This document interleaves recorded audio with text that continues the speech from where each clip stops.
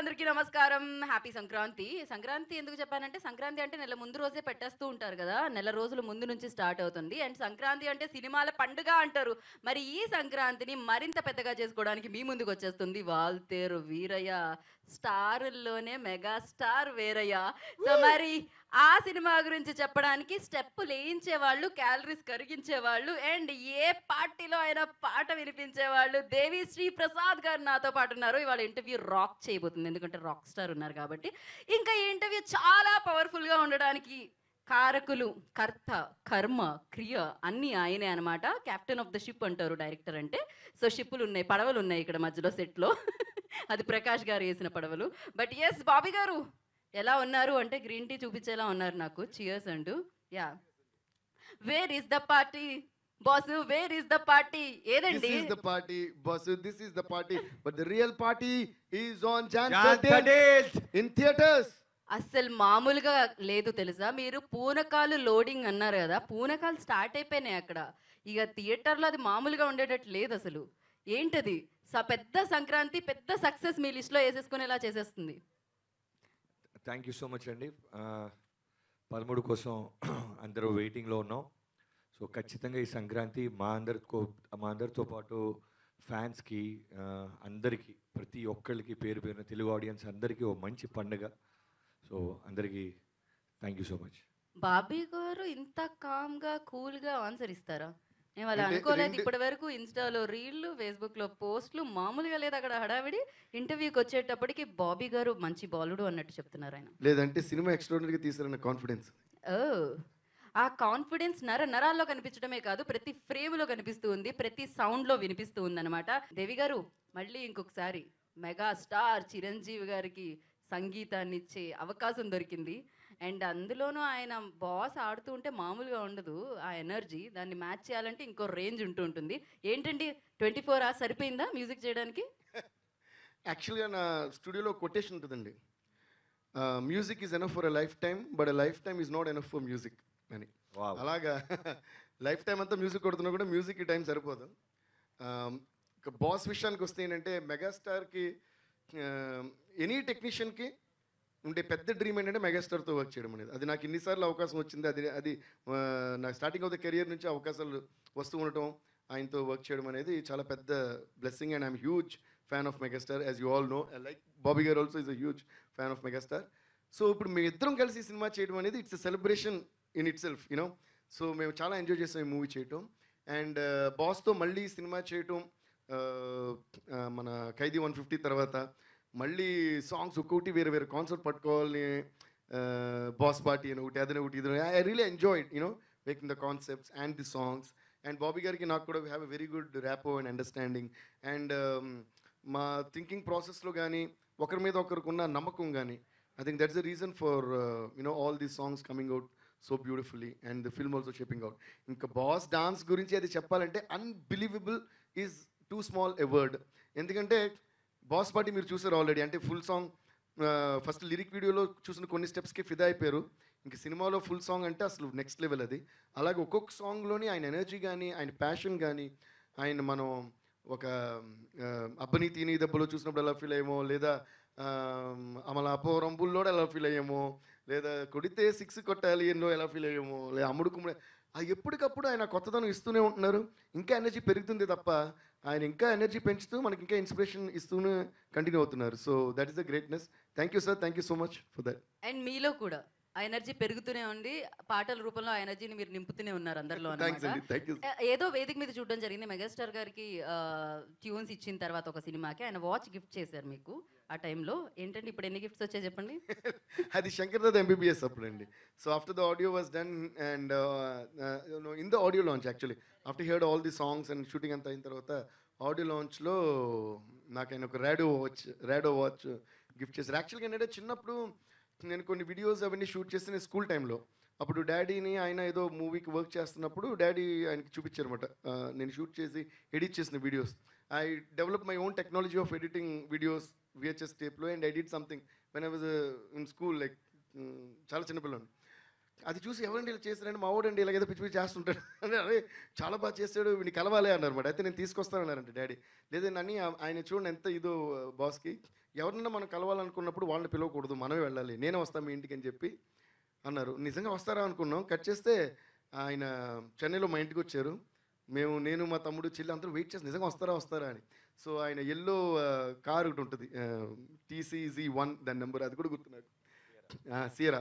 So yeah, so అందులో వచ్చారు. So వచ్చి అప్పుడు నేను మ్యూజిక్ అది వాయించి చూపించిన అంతా మెచ్చుకుని చాలా హ్యాపీగా ఫీల్ అయ్యి, అప్పుడు యాక్చువల్గా ఆయన చేతుకున్న వాచ్ తీసి నాకు పెట్టేశారు. అది అప్పుడు నా స్కూల్ టైంలో.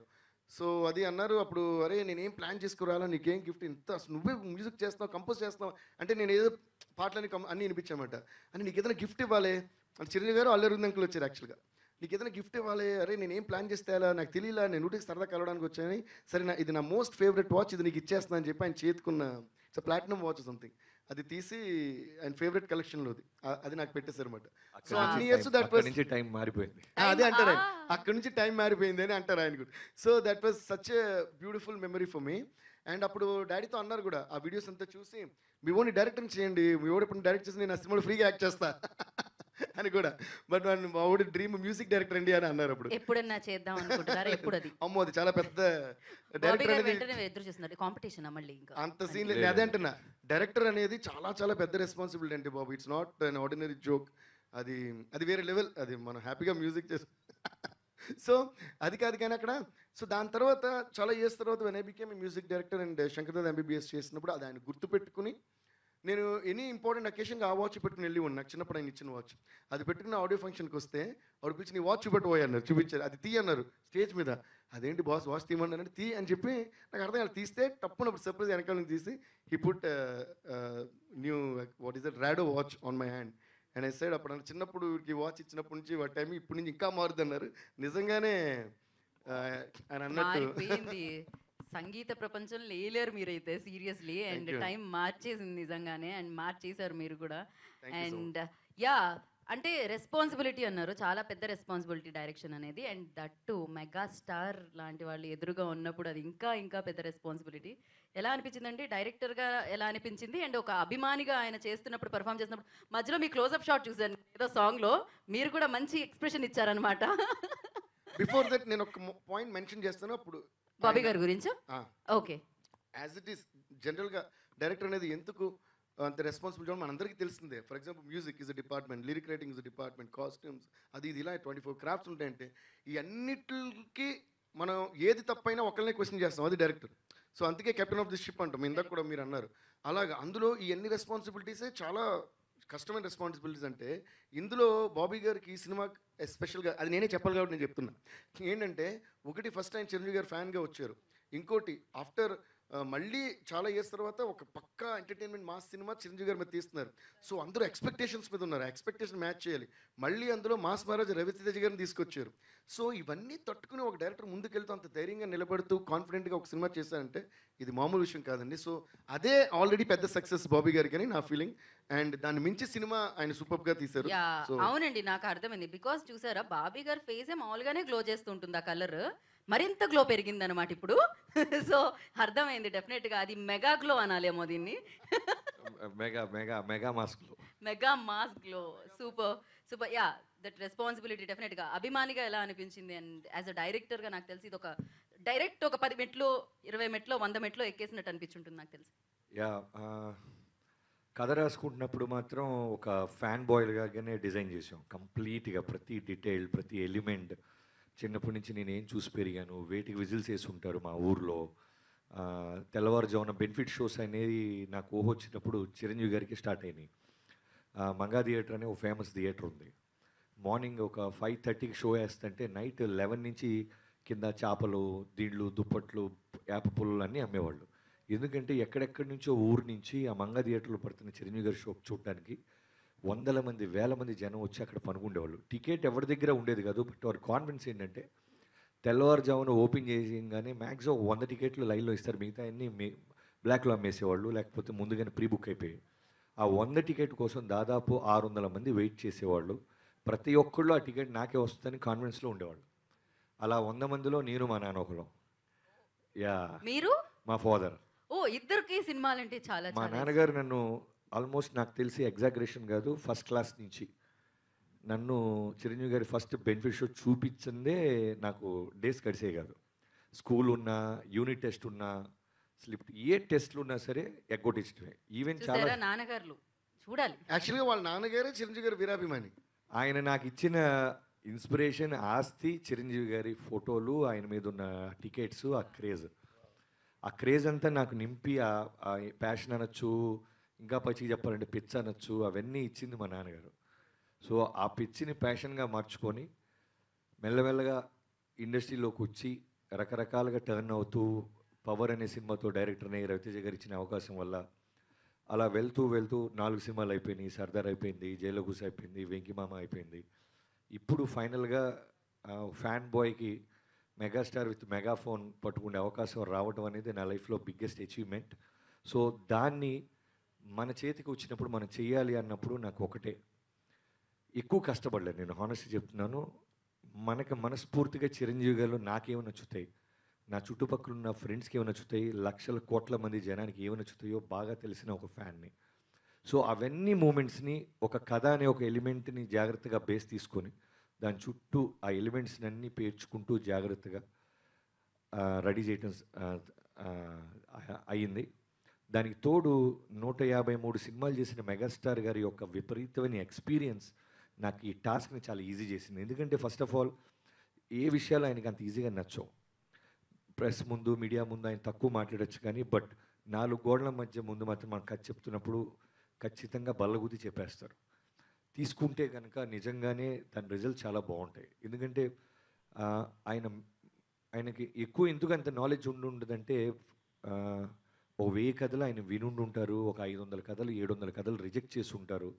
ఆయన రిజెక్ట్ చేసిన సినిమాలు సక్సెస్ఫుల్ చూసుంటారు, యాక్సెప్ట్ చేసిన సినిమాల్లో ఫెయిల్యూర్స్ చూసుంటారు. ఇవన్నీ కలిపి ఒక వ్యక్తిలో విపరీతమైన ఎక్స్పీరియన్స్, మన కళ్ళ ముందు 153 సినిమాల వ్యక్తి కూర్చొని ఉంటారు. సో ఒక కమర్షియల్ సినిమాకి కావాల్సిన ప్రతి ఎలిమెంట్ ఆయనకి తెలుసు. మనం కథ ఫస్ట్ సీన్ టేకాఫ్ చేయగానే టోటల్ జర్నీ చేసేసి మళ్ళీ వచ్చి మనతో పాటు కథ వింటుంటారు. కథ అంతా అయిన తర్వాత చెప్తారు, ఇది ఇలా వెళ్ళకూడదేమో చూడండి బాబీ అని ఆ సూచనలన్నీ ఒక ఫ్రెండ్లీ ఎన్విరాన్మెంట్లో నాకు చెప్తూ ఉండేవాడు. సో దానివల్ల ఒక ఫ్యాన్ బాయ్కి ఒక కథ బేస్ ముందు తప్పు చేయట్లేదని ఆయన సైడ్ నుంచి నాకు అష్యూరెన్స్ వచ్చిన తర్వాత టీం అందరితో కూర్చొని మనస్ఫూర్తిగా ఆ ఫ్యాన్ బాయ్ మూమెంట్స్ని పెన్ను రూపంలో పెట్టి కెమెరాలో దాన్ని బంధించి ఈ మధ్య ఇప్పుడు దేవి గారి పాటల రూపంలో మీకు ఆల్రెడీ బయటకు వస్తున్నాయి. 13వ తారీఖు మా ఫ్యాన్స్ అందరం కలిసి ఆయనకి ఇవ్వబోతున్న ఒక ట్రిబ్యూట్ అంతే. కాదు మరి ఫ్యాన్ బాయ్కి బాస్ దగ్గర నుంచి వచ్చిన కాంప్లిమెంట్ ఏంటి? సినిమా అయిపోయిన తర్వాత ఫస్ట్ చేసిన తర్వాత చూసిన తర్వాత వచ్చిన కాంప్లిమెంట్ ఏంటి? యా రీసెంట్గానే ఒక 4 days బ్యాక్ చూశారు, మళ్ళీ ఇవాళ మళ్ళీ చిన్న చిన్న బెటర్మెంట్స్తో ఫైనల్ డబ్బింగ్ సౌండ్స్తో కూడా చూశారు. బట్ ఫస్ట్ చూసినప్పుడు మాత్రం ఎంత ఆయన జర్నీలో మనని ఫ్రెండ్లీగా చూస్తున్నా, తమ్ముళ్ళలాగా చూస్తున్నా, బట్ బాస్కి షో వేస్తున్నామంటే ఎక్కడో తిరిగిన ఒక భయం ఉండేది. నైట్ అంతా చిన్న టెన్షన్, తెల్లారుతుంది ఆయన చూసేస్తున్నారు ఫిల్మ్ అని. బట్ చూసిన తర్వాత మా భయాన్ని పక్కన పెట్టి ఒకటే ఒక వర్డ్ చెప్పారు, I still remember that sound, block buster cinema తీసావు Bobby, thank you and congratulations అన్న దగ్గర నుంచి ఇక నాకు 13 ఎప్పుడు వస్తా అని వెయిటింగ్. మీరే కాదండి, మొత్తం తెలుగు రాష్ట్రాలు 2 వైపుల నుంచి ఎదురు చూస్తున్నారనమాట, ఎప్పుడెప్పుడు వస్తుందా 13th అని చెప్పి. ఎందుకంటే సంక్రాంతి మామూలుగా కాదు, పూనకాలే మీరు చెప్తున్నట్టయితే. ఫస్ట్ నుంచి కూడా మీరు పూనకాలు లోడింగ్ అని చెప్పడం జరుగుతుంది. డెఫినెట్గా ఆ కథ మీద నమ్మకము అండ్ ఆ కథ వచ్చిన తీరు మీద నమ్మకమేనా అది ఫస్ట్ నుంచి? అంతే కథ ఎప్పుడు ఏదైనా సరే మనం రేపొద్దున ఇచ్చిన స్టేట్మెంట్స్ బలంగా ఉండాలన్నా, రేపొద్దున అందరూ బయ్యర్లు అవ్వచ్చు, డిస్ట్రిబ్యూటర్లు అవ్వచ్చు, ప్రొడ్యూసర్ అవ్వచ్చు, మళ్ళీ మేము సరదా కూర్చొని ఇలాంటి ఈవెంట్స్ జరగాలన్నా కథ బేస్ ఎప్పుడు స్ట్రాంగ్ ఉండాలి. సో దేవి గారు, ఇంత టైం ఎక్కడ దొరుకుతుంది దేవి గారు? ఒక పక్క ట్యూన్స్, ఇంకో పక్క లిరిక్స్, మధ్య మధ్యలో ఆల్బమ్ సాంగ్స్ కూడా మీరు, ప్రైవేట్ సాంగ్స్ కూడా మీరు చేసేయడం జరుగుతుంది. సో ఎలా ఇంత టైం దొరుకుతుందని మీకు? అండ్ దీనికి 2 పాటలకి మీరు ఆల్రెడీ వచ్చిన వాటికి 2టికి మీరు లిరిక్స్ అందించినట్టున్నారు కదా? యా. అండ్ నువ్వు శ్రీదేవి అయితే చిరంజీవి, అండ్ ఎలా వచ్చింది అసలు థాట్? That was amazing. అంటే అదేండి, అంటే దట్ సాంగ్ అందులో most of the words are like tribute to Chiranjeevi గారు. అంటే చాలా వరకు వర్డ్స్ మనం చిరంజీవి గారితో రిలేట్ అయ్యే వర్డ్స్. లైక్ నువ్వు గువ్వవైతే నేను గోరింకంట. మీరు పాడతారు కదా, అలా ఎలా? లేకపోతే మేము పీతో సంబంధించిన క్వశ్చన్స్ అడుగుతాం. వద్దు. మీరు నువ్వు పాడేస్తున్నా. నువ్వు గువ్వవైతే నేను గోరింకంట, నువ్వు రాణివైతే మై నేమ్ ఇస్ రాజు అంట, నువ్వు హీరోయిన్ అయితే నేను హీరోనంట, నువ్వు శ్రీదేవ్ అయితే అయితే నేనే చిరంజీవి అంట. ఓహో, సో ఇందులో చూసారంటే గువ్వ గోరింక, తర్వాత మై నేమ్ ఇస్ రాజు అనేది అఫ్ కోర్స్ హీరోయిన్ హీరో అంటే ఆయన హీరో, నువ్వు శ్రీదేవి అయితే నేను చిరంజీవి అన్నీ అలా. అలాగే అమ్మాయి పాడినప్పుడు కూడా నువ్వు వీణవైతే నేను తీగనంట అంటాం. సో అది కూడా నేను అడిగా శేఖర్ మాస్తో ఆయనతో కూడా అన్నప్పుడు మళ్ళీ చిరంజీవి గారితో కూడా ఫోన్ చేసి మరి సార్ మీరు ఆ వీణ పోజ్ పెడితే అమ్మాయి తీగలా దూరాలి సార్ మధ్యలో, ఇలాగది ఊహించుకున్నాను సార్ అంటే. అలాగది యూనో ఆయనకి రిలేట్ అయిన వర్డ్స్ అన్నీ పెట్టి రాశాను ఈ పాట. అది కూడా ఏంటంటే స్టార్ట్ చేసి కంపోజ్ చేసినప్పుడు అలా అన్న వర్డ్స్ని ఆ పాట అలా స్పాంటేనియస్గా వచ్చింది. So yeah that's how generally I right lyrics మాట. సో అలా యా మేము ఇంతకు ముందు కూడా వినడం జరిగింది. అండ్ అమేజింగ్ గా రాస్తూ ఉంటారు. ఇంత టాలెంట్ దేవుడు ఇచ్చాడు అనమాట మీకు. సూపర్. ఈ శ్రీదేవి చిరంజీవి సాంగ్ ఎస్పెషల్గా మేము సాంగ్ అంతా ఐ మీన్ షూట్ చేసాము, వచ్చేసింది. కరెక్ట్గా ఇంకొక 2 డేస్లో లిరికల్ వీడియో బయటకు వస్తానంగా హోల్ వీడియో ఆయన పెట్టుకొని రఫ్ వర్షన్ టోటల్గా మీరు వింటుందంతా ఈ 2 డేస్లో జరిగిన చాలా ఇన్స్ట్రుమెంట్స్ మారిపోయినాయి. అంటే హీరో గారు ఐ మీన్ చిరంజీవి గారు అన్నయ్య చేసిన మూమెంట్స్కి తగ్గట్టు ఇన్స్ట్రుమెంట్స్ మార్చడం. మీరు ఏదైతే మౌత్ ఆర్గన్ స్టెప్ ఉంది అది షూట్ వర్షన్ వేరు, బట్ చిరంజీవి గారు వేసిన దానికి ఇంకా మ్యాజిక్ యాడ్ అవ్వాలి అని తపంతో కొత్త మౌత్ ఆర్గన్ ఒక ఇన్స్ట్రుమెంట్ అని పిలిపించి మాకు 1 అవర్ బిఫోరే నేను కూడా చూసి స్టన్ అయిపోయాం. ఎగ్జాక్ట్గా ఆయన మూమెంట్స్ ప్రకారం అది ఆర్గన్ ఆగటం, మళ్ళీ స్టార్ట్ అవ్వటం ఇవన్నీ. సో ఆ సాంగ్లో చాలా ఎక్స్పెరిమెంటల్ విజువల్ పెట్టుకొని వర్క్ చేశారు ఆయన. Thank you sir. అందుకే ఆయన అంటారు రాక్ స్టార్ అని. ఆయన రాక్ సాలిడ్ గా ఇస్తారనమాట పాటలన్నిటినీ కూడా. అండ్ అంటే ఎప్పుడు కూడా కొరియోగ్రఫీ అండ్ మ్యూజిక్ పర్ఫెక్ట్ సింక్లో ఉన్నప్పుడు ఆ మ్యాజిక్ వేరు. సో ఒకసారి ఏంటంటే బ్యాక్ అండ్ ఫోర్త్ మనం అందరం ఒక సింక్లో వర్క్ చేసినప్పుడు సమ్ మ్యాజిక్ విల్ హ్యాపెన్. మనకేంటంటే ఇప్పుడు వేణ్ అంటే చిరంజీవి గారి స్టెప్ గుర్తొస్తుంది, ఇంకోటి వస్తుంది. సో అలా ప్రతిదానికి ఆయనకు ఆల్మోస్ట్ యూనో మనకి ఒక ఒక ఎన్సైక్లోపీడియాలాగా ఆయన హుక్ స్టెప్స్ రిజిస్టర్ చేసి పెట్టేశారు. సో నేను యాక్చువల్గా ఫస్ట్ చేసిన బీజియం వేరు, ఆ సాంగ్ అదే మ్యాండిల్ మీద ఒక బీజియం చేశాను. సో శేఖర్ మాస్టర్ అన్న సార్ నాకు మౌత్ ఆర్గన్తో ఒక ఐడియా ఉంది, చిరంజీవి గారితో చేస్తే చాలా బాగుంటుంది, అలా కొరియోగ్రాఫ్ చేస్తున్నాను, మీకు ఓకేనా, ఏ సాంగ్లో పెడదు అయితే ఒకటి చేయండి, మీరు ఆ స్టెప్ చేసి నాకు పంపించండి, జస్ట్ డాన్స్ చేసి దాన్ని బట్టి నేను ఒకసారి చూస్తాను. అది పంపించాను. దాని తర్వాత ఫస్ట్ వేరే సాంగ్ అను, బట్ ఈ స్టెప్ చాలా బాగుంది, కన్ఫర్మ్ ఆయన చేస్తే అసలు థియేటర్లో అదిరిపోద్ది అనుకున్నాం. దాని తర్వాత షూటింగ్ చేసినప్పుడు అప్పుడన్నా ఈ సాంగ్లో నేను స్టెప్ పెడుతున్నాను అంటే మీరు ఎక్కడ స్టెప్ బాగుంటుందో అక్కడ షూట్ చేస్తే దాని తగ్గట్టు మళ్ళీ నేను చేస్తాను. సో షూట్ చేసి వచ్చింది. ఇప్పుడు ఆయన చేసిన స్టెప్కి నేను చేసిన మ్యూజిక్ తీసేసి ఓన్లీ రిథమ్ మీద ఆయన డ్యాన్స్ ఉంది, ఆయన స్టెప్కి సింకేలా మళ్ళీ మౌత్ ఆర్గన్తో నేను మ్యూజిక్ చేసామాట. సో అది కానీ మీరు వినేది ఫైనల్ వెర్షనే ఉంటుంది. దాని ముందు అలాగే థర్డ్ బీజంలో కూడా ఒక స్టెప్ వస్తుంది, మీరు సినిమాలో చూస్తారు. టడంటే ఒక షార్ట్ పెట్టి 1 2 1 2 అని అంటే నడుములలో ఊపుద్ది శృతి సరే ఇలా అంటారు. సో అది నాకు చాలా నచ్చింది. కానీ దానికి నేను కట్ చేయకుండా మ్యూజిక్ చేశాను. ఫస్ట్ అనేది ఒకటి వెళ్తుంది, అది చూస్తున్నాను ఈ సింక్లో ఉంటే ఇంకా బాగుంటుంది కదా అని. ఇంక నెక్స్ట్ డే సాంగ్ రిలీజ్ అంటే నైట్ నేను మా మణి అంటే మా మేనేజర్ ఆయనకి ఫోన్ చేసి నాకు ఇప్పుడు అర్జెంట్గా ఒక సితార్ ప్లేయర్ కావాలని. సార్ ఇప్పుడు ఎక్కడ దొరుకుతా అంటే 1:30 నేను లేపా ఫోన్ చేసి, మీరు ఎవరు లేపుతారు అయితే కావాలి అంటే అరౌండ్ 2 o'clock స్టూడియోకి ఒక సితార్ ప్లేయర్ పాప నిద్రలో లేపు తీసుకొచ్చాం. సో ఇప్పుడు అని ఆ స్టెప్కి సింక్ చేసి, బికాస్ ఏ ఇన్స్ట్రుమెంట్లో వాయించినా మీకు ఆ వైబ్రేషన్ రాదు, అది రాదు. సో సితారో వేణో అలా ఉండాలి. సో సితార్ అయితే బాగుంటుందని చెప్పి పిలిస్తే ఇప్పుడు ఆ సింక్కి టైవడం అవి చేసి నెక్స్ట్ డే మార్నింగ్ అలా మిక్స్ చేసి అప్పుడు బాబు గారికి పంపించారు. దీనికి నిజంగా I should thank my team also, my engineer Uday Kumar and another engineer కుట్టి Uday and another engineer Suresh Kumar and of course మా మేనేజర్ మణి అంటే టార్చర్ పెడుతుంటాను నేను డే అండ్ నైట్ చూడకుండా. So all these people and all my instrument players, so వాళ్ళందరూ help చేస్తే తప్ప మేము ideas వచ్చినా మనం ఎగ్జిక్యూట్ చేయలేం కదా. అయితే ఈసారి వాళ్ళతో కూడా ఇంటర్వ్యూ చేయాలన్నమాట. కన్ఫర్మ్గా అప్పుడు చేయాలి. చాలా నేను నిజాలు అందుకే బయటకు వాళ్ళని అన్ని రిలీజెస్కి అది తీసుకొస్తుంటాను. కాకపోతే మనకున్న టైంలో అక్కడ జరిగే హడావిడిలో అవన్నీ కుదరట్లా. But most of the times you have seen my team on the stage. Of course, ఈ yes. ప్రీ రిలీజ్ ఫంక్షన్ అయితే కన్ఫర్మ్గా వస్తున్నాం అందరం. సర్జీ Lovely. నైట్ 2 o'clock మనీకి నిద్ర లేపి నాకు ఇప్పుడు సితార కావాలనగానే అతను రియాక్షన్ వెళ్ళి ఆయనకి అది అలవాటు అయిపోయింది సార్. సితార అనగా ఇన్స్ట్రుమెంట్ అనుకున్నాడు కదా. కాదు, నాకు తెలిసి ఆయన నిద్రపోకుండా కాల్ కోసం వెయిట్ చేస్తూ ఉంటారేమో. అంటే ఓ నాకు అది అర్థమైంది, ఆ జోక్ నాకు అర్థమైంది. నేను ఇంతసేపు పట్టిందే అర్థం కావడానికి. కాదు, అర్థమైంది. కొన్నిసార్లు నేను అర్థమైనా అర్థం అవ్వనట్టు నటిస్తూ ఉంటాను. మేము డైలీ అలాగే నటిస్తుంటాం, మీకు తెలియదు. సో కాదు బాబీ గారు, మీకు చాలా ఇందాక అన్నారు పెద్దగా కష్టపడలేదని. ఆ కష్టపడకపోవడానికి రీజన్ ఇంకొకటి చెప్పనా నేను? నవ్వుతూ కనిపించే, నవ్వుతూ డబ్బులు ఇచ్చే ప్రొడ్యూసర్స్. నేను ఆల్రెడీ చెప్పడం జరిగింది 2023 అంటే మైత్రి అని చెప్పి. బికాజ్ మైత్రిదే 2023 మామూలుగా మొదలు పెట్టట్లేదు అసలు. సో మీరు చెప్పండి, యూనో అంత హ్యాపీయెస్ట్ అండ్ కూలెస్ట్ ప్రొడ్యూసర్స్తో వర్క్ చేసేటప్పుడు. యా, ఇది ఫస్ట్ టైం అని చెప్పొచ్చు అలాంటి ఒక కూలెస్ట్ అండ్ పాజిటివ్ పీపుల్తో వర్క్ చేయటం. చిరంజీవి గారితో అనగానే నాకు ఎలా అయితే ఎగ్జైట్మెంట్ ఉంటుందో వాళ్ళ సైడ్ నుంచి కూడా సేమ్ డబుల్ ఎనర్జీతో ఎగ్జైట్మెంట్ ఉండేది వాళ్ళకి. చిరంజీవి గారితో అంటే వాళ్ళు ఆల్రెడీ రంగస్థలం చేశారు, చరణ్ గారితో, పుష్ప బన్నీ గారితో చేశారు. అలానే చిరంజీవి గారితో అనగానే వాళ్ళు ఇంకా స్పెషల్గా చూసి, బాబీ గారు మీరు ఏం చేస్తారో తెలియదు, కథ అదిరిపోవాలండి, బ్లాక్ బస్టర్ అయిపోవాలండి అంటుండేవాళ్ళు రవి గారు కానీ నవీన్ గారు కానీ. సో అలా జర్నీ స్టార్ట్ చేసి ప్రతిదీ కూడా బిగ్గా ఆలోచించమని చెప్పే నిర్మాతలు దొరకటం నిజంగానే ఇంత స్పాన్ ఉన్న ఫిల్మ్ రావడానికి మెయిన్ పునాది వాళ్ళే. ఎందుకంటే ఎక్కడ కూడా జనరల్గా చాలామంది ఆడియో ఫంక్షన్స్లో మా నిర్మాతలు అనుకున్న బడ్జెట్ దానికన్నా బాగా పెట్టారు అని మాట్లాడతాం. బట్ ఈ విషయంలో మాత్రం 100% from bottom of my heart వాళ్ళు ఎక్కడ మీరు ఈ సెట్ చూస్తున్నారు కదా, ఒక సాంగ్ కోసం వేసిన సెట్ ఇది. ఇక్కడ ఒక హ్యూజ్ ఇంటర్వెల్లో లేకపోతే పెద్ద క్లైమాక్స్ తీసిన సెట్ లాగా ఉంటుంది. దానికి వాళ్ళకున్న ప్యాషన్, చిరంజీవి గారి పట్ల ఉన్న వాళ్ళకి విపరీతమైన ప్రేమ అవ్వచ్చు, అభిమానం అవ్వచ్చు. నవీన్ గారు అయితే అసలు ఎప్పుడు ఫోన్ చేసినా సార్ సినిమా అదిరిపోవాలి సార్, మన అదిరిపోవాలి sir.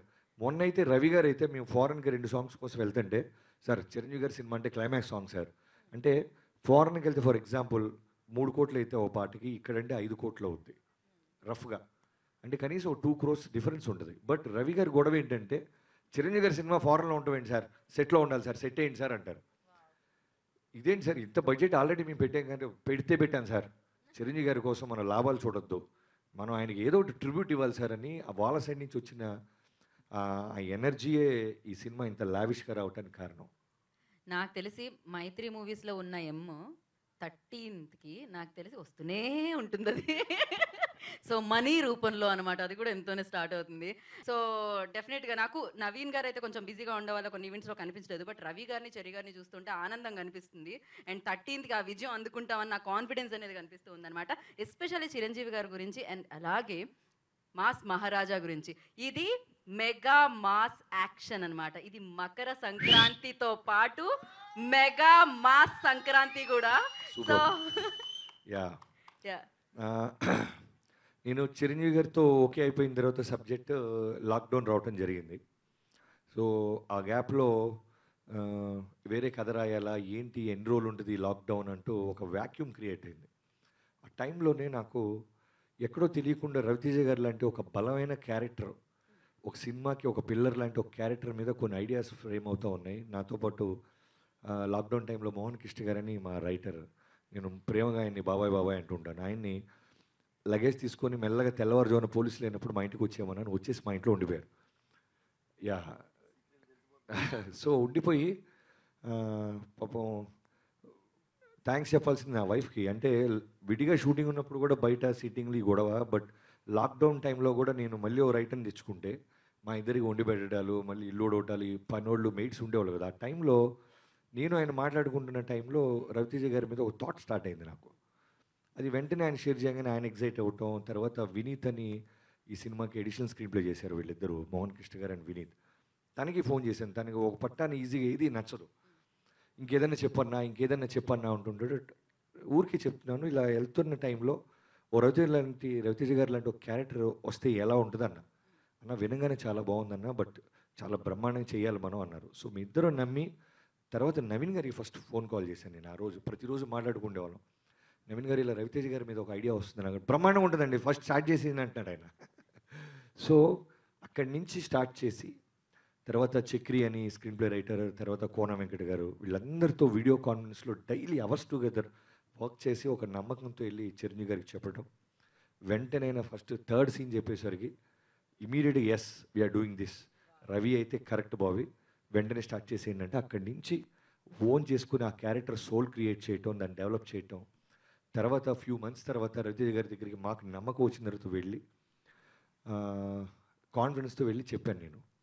I still remember coffee తాగుతూ ఎలా టేకప్ చేయాలి రవి గారికి ఈ మాట అని ఆలోచిస్తూ ఫైనల్లీ సార్ మీది ఒక అరగంట టైం కావాలి అన్న. దేనికి అబ్బాయి, దేనికి అని, మీకు కథ చెప్పాలి. అవునా, ఇది స్టార్ట్ అవుతుంది కదా, దీని తర్వాత కదా అన్నారు. లేదు సార్ దీంట్లోనే అన్న. ఒక చిన్న పాజు, దీంట్లోనే ఏంటి బాబీ అన్నాడు. మీరు కథ వినండి, క్యారెక్టర్ వినండి, మీకు బాగుంది అనుకుంటే మన ఇద్దరి మధ్య నేను రవి గారికి అందరికీ చెప్తాను, బాగాలేదు అనుకుంటే కాఫీ తాగి జంప్ అన్న, కొంచెం ఆలోచించుకొని చెప్తాను బాబీ అని. ఏమనుకున్నారో నేను ఇంటికి వెళ్ళే లోపు మెసేజ్ చేశారు రేపు 11 కల్లా రా అని. సో 11కి వెళ్ళి సింగిల్ సీటింగ్ చెప్పంగానే ఫస్ట్ ఆఫ్ ఆల్ చిరంజీవి గారి పట్ల ఉన్న ఆయనకి ఫ్యానిజం, రెస్పెక్ట్, ఎక్కడో బాబీ అనేవాడు నన్ను మిస్యూజ్ చేయడని ఒక నమ్మకంతో పాజిటివిటీతో కథ వినటం, ఆ క్యారెక్టర్ ఆయనకు నచ్చటం. అక్కడి నుంచి మాస్ మహారాజ్ గారు రాగానే టోటల్ కథ ఎలివేషన్ మారిపోయింది. సో సంక్రాంతికి mega mass combo with solid entertainment. ఫ్యాన్స్కి ఏం కావాలి, కామన్ ఆడియన్స్కి ఏం కావాలో వాళ్ళిద్దరూ కలిసి సాలిడ్గా ఒక విందు భోజనంలాగా ఇవ్వబోతున్నారు. ఏదైతే గ్లిమ్స్ వచ్చిందో, ఏదైతే కంటెంట్ వచ్చిందో వాల్తేరు వీరయ్య దగ్గర నుంచి, అండ్ అది చూస్తే నాకు అనిపించింది నేల టికెట్ దగ్గర నుంచి బాక్స్లో కూర్చున్న వాళ్ళ వరకు అరుస్తూనే ఉంటారేమో, సీట్లలో కూర్చోవడం అనేది కష్టమేనేమో అనిపిస్తుంది అనమాట. బికాజ్ ఆ చిన్న గ్లిమ్స్ చూస్తేనే గూస్ బంప్స్ వస్తున్నాయంటే, ఎస్పెషల్లీ చంద్రబోస్ గారు రాసిన పాట వింటుంటే మామూలుగా లేదు. ఆ తుఫాను అంచు సంథింగ్, ఆ లైన్ అసలు అమేజింగ్గా ఉంది. నాకు తెలిసి ఇది కలెక్షన్లో తుఫానే ఏం కదా, సునామీనే అదైతే. సో యా, దాని గురించి చెప్పండి. దానికి ఆ సాంగ్కి చంద్రబోస్ గారు రాసిన వర్డ్స్ అసలు యాక్చువల్గా ఫస్ట్ బాబీ గారు నాకు స్టోరీ నెరేట్ చేసిన ఫస్ట్ డే చిరంజీవి గారు ఇంట్రడక్షన్ అంటూ స్టార్ట్ చేసి ఒక ఎపిసోడ్ చెప్తుంటే ఆ నెరేట్ చేస్తుంటే నేను టక్కన పాడేది. సో ఆ నెరేషన్ నుంచి నాకు ఇన్స్పైర్ అయ్యి వచ్చిన ఒక ట్యూన్ అది, ఇప్పుడు మీరు విన్న వీరయ్య అది. సో అది ఇంపార్టెంట్ ప్లేసెస్లో వస్తుంది సినిమాలో. అండ్ ఓ మధ్య మధ్యలో వింటాం మనం ఇది, అంటే నేను ఎంట్రీ అనుకున్నాను. అన్నీ చెప్పేస్తాను మీకు. ఓకే, అంటే చిరు లీక్స్ అండ్ సంథింగ్, అది ఇప్పుడు నేను చేస్తే లీకే. లీక్ లీక్ అంటే అన్డీటెయిల్డ్గా ఉంటుంది, చెప్పిన అన్ని డీటెయిల్స్ ఇవ్వం. నా పాలిట్ నేను మసాలా దొస్తుంటుంటే అది చెప్పినట్టు. బట్ ఈ సాంగ్ ఎలా అంటే మామూలు ఒక ఒక ఫైర్ లాగా వైరల్ అయిపోతుంది, ఇప్పుడు అయిపోయింది. So very very happy, thanks to Bose గారు for this wonderful words. And చాలా బాగుంది అది. ఇది కానీ మీరు విజువల్స్తో అసలు బాబీ గారు తీసిన టేకింగ్తో మన మెగాస్టార్ గారి ఆ మ్యాచో ఎపియరెన్స్తో అసలు స్క్రీన్ మీద చూసినప్పుడు దాని కథే వేరు అసలు. సో మా స్టూడియోలో మేము రీ రికార్డింగ్ చేస్తున్నప్పుడే అది వచ్చినప్పుడల్లా మాకి తిరిగి నుంచి అలా చూస్తున్నాం, అలా ఉంటాయి విజువల్స్ దానివి. అంటే brilliance to the next level అలా చేశారు ఆయన మేకింగ్. అలాగే so that song place an important role, not just as a song, also as a background score in the film. So అయితే గూస్ బంప్ మూమెంట్స్ ఉంటూనే ఉంటాయి అనమాట. అలా వెంట్రుకలు నిక్కపొడుచుకొని ఉంటూనే ఉంటాయా సినిమా అయ్యి వచ్చేంత వరకు, అది జరుగుతూనే ఉంటుందేమో. బికాజ్ ఈవెన్ రవితేజ గారి గ్లిమ్స్ కూడా ఎంత బాగుంటుందంటే, అది మేకపిల్లల్ని ఎత్తుకొని వస్తున్న పులిలాగా. బాబీ గారు మామూలుగానే అసలు కమర్షియల్ ఎలిమెంట్స్ సమపాళల్లో అంటారు కదా, తూకం వేసి వేస్తారు అంటారు కదా, అలా వేసి నాకు తెలిసి పక్క ఫుల్ ఎంటర్టైన్మెంట్, ఫుల్ మీల్స్, పండగ భోజనం అంటారే, ఆ భోజనం థియేటర్లో పెడుతున్నారేమో నాకు తెలిసి వాల్తేరు వీరయ్య అని. నేను ఇక్కడ ఒక లైన్ చెప్పాలి బాబీ గారి గురించి. నేను ఇది బాబీ గారితో చెప్పా, రవి గారు నవీన్ గారితో చెప్పా, చిరంజీవి గారు కూడా చెప్పేసాను. ఎందుకంటే ఫస్ట్ హాఫ్ చూసిన తర్వాత, మళ్ళీ తర్వాత సెకండ్ హాఫ్ చూసిన తర్వాత ఫైనల్గా సినిమా నా ఎగ్జైట్మెంట్ ఆపుకోలేక అందరికి మాట్లాడేస్తాను నేను. సో అప్పుడు చిరంజీవి గారితో బాబీ గారితో కూడా ఏమన్నా ఎక్స్పెషల్ బాబీ గురించి అంటే ఒక ఫ్యాన్ బాయ్గా సినిమా చూసినప్పుడు ఏంటంటే ఒక విషయం కన్ఫర్మ్, అంటే మనం ఎలా అయితే ఆ స్టార్ని మనం చూస్తూ పెరిగామో, ఏదైతే యూఫోరియా మనం ఫీల్ అయ్యామో, ఆ యూఫోరియాని క్యాప్చర్ చేయాలనే ఒక ప్రయత్నం కన్ఫర్మ్గా ఉంటుంది. అంటే దాని బిల్డప్ షాట్స్ కానీ, ఎలివేషన్స్ కానీ, ఆయన సైజ్ లార్జర్ దెన్ లైఫ్ కదా, చిరంజీవి గారు is larger than life. So దాన్ని ఎలా చూపించాలి, దాన్ని మనం కొత్తగా ఏం చేద్దాం అనేది. సో జనరల్గా ఏంటంటే ఒక ఫ్యాన్ బాయ్ తీసినప్పుడు అది కన్ఫర్మ్గా ఉంటుంది, బట్ ఒక్కొక్కసారి అది మాత్రమే ఉండే ఛాన్సెస్ కూడా ఉన్నాయి. ఓకే, బట్ ఇందులో నాకు బాగా నచ్చిన విషయం, and Bobby where he one the film అనేది ఏంటంటే దానికి రెస్ట్రిక్ట్ అవ్వకుండా, దాంతో క్యారీ అయిపోకుండా దాని ఇన్ఫ్లుయెన్స్లో వెళ్ళిపోకుండా అది చూపిస్తూనే అట్ ది సేమ్ టైం ఒక టచింగ్ స్టోరీ, అంటే ఒక సెంటిమెంట్, ఒక యాక్షన్, ఒక ఎమోషన్, అండ్ ఇవన్నిటిలో చిరంజీవి గారి మీద మనం ఎప్పుడు అసలు ఆయన స్పెషాలిటీ ఏంటి, ఆయన ఎంజాయ్ చేసేది ఏంటంటే ఒక పక్క యాక్షన్ ఉన్నా ఒక పక్క చిన్న పిల్లల కామెడీ చేస్తే మనం కడుపుబ్బ నవ్వుతాం, ఏది మిస్ కాకుండా బట్ లాజికల్గా ఆ స్టోరీలో ఉంటూ దాన్ని మనం, అది రవితేజ గారి వీళ్ళ ఎపిసోడ్ చూసినప్పుడు మనం నవ్వుకుంటాం, భయపడతాం, ఎమోషనల్ అవుతాం, యూనో టీయర్స్ వస్తాయి. అంత బాగా బాబీ గారు he shaped out this film, and that is really tough task and it's not an easy job to handle two big heroes like that and making a film like that. Right. One final question, అదేంటి అంటే మామూలుగా చిరంజీవి గారిని ఇప్పుడు ఆ గళ్ళ లొంగిలో ఆ colourful షర్ట్స్తో అలా చూసి చాలా రోజులు అయింది అనిపించింది. మీకు కూడా అలా అనిపించిందా స్టోరీ రాసేటప్పుడు లాక్డౌన్లో? కాదు, మీకు చెప్పాను కదా, చిరంజీవి గారు ప్రతి వింటేజ్ మూమెంట్ని క్యాప్చర్ చేయడానికే ఈ స్టోరీ స్టార్ట్ చేసాం. ఇది నాకు ఒక ఎన్నో ఆయన సినిమాలు సూపర్ హిట్లన్నీ, ఇంద్ర లాంటి సినిమా కానీ, సో గ్యాంగ్ లీడర్ లాంటి సినిమా కానీ, ఖైదీ ఇలాంటి సినిమాలన్నీ కలిపి వస్తే ఒకేసారిగా వస్తే ఎలా ఉంటుందో అంత పవర్ కనిపించేలా అనిపిస్తుంది నాకు. అంతే అంటారా? Okay, yeah. సో వెయిటింగ్ అండి, వెయిటింగ్. సంక్రాంతి ఎప్పుడు వస్తుందా, 13వ తారీఖు ఎప్పుడు వస్తుందా అని వెయిట్ చేస్తున్నాం అనమాట. కొత్త అల్లుళ్ళు, కోడి పందాలు ఎలా అయితే కామనో, సంక్రాంతి అప్పుడు సినిమాలు కూడా అలానే కామన్. కానీ ఈసారి ఈ సినిమా నాకు తెలిసి బోలెడంత ఎంటర్టైన్మెంట్ ఇవ్వబోతుంది, సంక్రాంతిని మరింత పెద్ద పండుగలా మార్చబోతుందని అర్థమైపోయింది. రవితేజ గారి పర్ఫార్మెన్స్ ఒక లెవెల్ అంటే చిరంజీవి గారి పర్ఫార్మెన్స్ ఒక లెవెల్, వాళ్ళిద్దరూ కూడా దాని ఏమంటే సమపాళ్ళల్లో అన్నట్టు అది ఎక్కడా కూడా తగ్గకుండా, అంటే అందులో బ్యూటీ ఏంటంటే తన గెలిపించాలని తిన్న గెలిపించాలని తను చేసినట్టే ఉంటుంది. రియల్గా ఒక ఫ్యామిలీ మెంబర్స్ మధ్య ఎలా ఉంటుంది అలాగే వాళ్ళ పర్ఫార్మెన్స్ కూడా చేశారు. They were complimenting each other so beautifully, and that is the beauty of this film. Yeah. So శృతి హాసన్ని కూడా చూడడానికి దొరుకుతుంది మాకు, అండ్ క్యాథరిన్ని కూడా చూడడానికి దొరుకుతుంది. ఇంకా చాలా మంది యాక్టర్స్ ఉన్నారు. అఫ్ కోర్స్ దానికోసం మేము వెయిట్ చేస్తున్నాం. మరిన్ని ఇంటర్వ్యూస్ ఉన్నాయి, దాంట్లో మరింత మాట్లాడుకుందాం మనం. అండ్ ఫైనల్గా నా మాటలతో కాకుండా మీ పాటతో ఎండ్ చేస్తే బాగుంటుందని నాకు అనిపిస్తుంది. సో అఫ్ కోర్స్ అంతే, నా గొంతు కంటే ఆయన గొంతు బాగుంటుంది కాబట్టి ట్రై చేస్తున్నామండి. నన్ను ట్రై చేస్తారు అలా మీరంటే. ఏ పాట పాడదాం? Boss party. అది నాకు నిద్రలో లేచినా కూడా అదొక ఎనర్జీని ఇస్తుంది తెలుసా. నేను రాసిన లిరిక్స్ అన్ని మర్చిపోతాను తెలుసా మీకు, సో అందుకని చూసి పాడతాను. No problem. బాస్ పార్టీ ఇది నేను చూసి పార్టీ. ఇప్పుడు నాకు కోరస్ మీ ఇద్దరు పాడతారు అనమాట, లాస్ట్ రిపీట్ చేయండి చాలు, పర్లేదండి. ఫ్యాన్స్ థియేటర్లో రిపీట్ చేస్తాం, అలా రిపీట్ చేయాలి. Okay, ready? ఏ క్లబ్బుల్లో నా పార్టీ అంటే షరా షరా మామూలే, షరా షరా మామూలే. హౌస్ పార్టీ అంటే అసలు కొత్తగా ఉండదు ఏమూలే, కొత్తగా ఉండదు ఏమూలే. బీచ్ పార్టీ అంటే అసలు రీచ్ పెద్దగా ఉండదులే, రీచ్ పెద్దగా ఉండదులే. క్రూజ్ పార్టీ అంటే అసలు మాసు పెద్దగా పండదులే, మాసు పెద్దగా పండదులే. Where is the party boss, where is the party, నా బొట్టే ఎక్కువ డీజే నొక్కు బొంబాటు party. Where is the party boss, where is the party, నా బొట్టే ఎక్కువ డీజే నొక్కు పగలుద్ది పార్టీ. ఒకసారి వేర్ ఇస్ ద పార్టీ అనండి. Where is the party 13th థియేటర్ల పార్టీ. మళ్ళీ అనండి. Where is the party Waltair Veeraiah party. So thank you so much. Always ఇంత ఎనర్జీ వస్తూ ఉంటుంది అనమాట మిమ్మల్ని చూస్తూ ఉంటే, బాబీ గారిని చూసినా, మిమ్మల్ని చూసినా. అండ్ ఎందుకంటే మీరు ఆ ఎనర్జీని ఇస్తూ ఉంటారు కాబట్టి. సో మేము 13th కోసం వెయిట్ చేస్తున్నాము ఈగర్లీ, బట్ 12th తర్వాతే వస్తుందని మాకు తెలుసు. నువ్వు టికెట్ కొనుక్కో, నువ్వు టికెట్ కొనుక్కో, నువ్వు థియేటర్కి వెళ్ళిపో, నువ్వు ఎంజాయ్ చేసుకో. బాస్ వస్తుండు, బాస్ వస్తుండు. So thank you so much. నాకు తెలిసి ఆల్ ది బెస్ట్ అవసరమే లేదు. బిగ్గెస్ట్ బ్లాక్ బస్టర్ ని విట్నెస్ చేయబోతున్నారు 13th కి, అది Walter వీరయ్యతో. And all the very best Bobby గారు.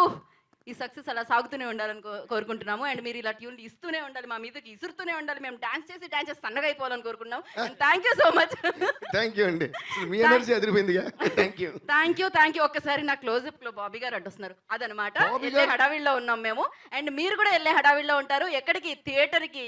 ఏ థియేటర్కి? వాల్తేర్ వీరయ్య 13th. సో చూడండి అండ్ ఎంజాయ్ చేయండి అనమాట. Happy Sankranti in advance. Thank you so much. This is Gita బాగా signing off. Take care, bye.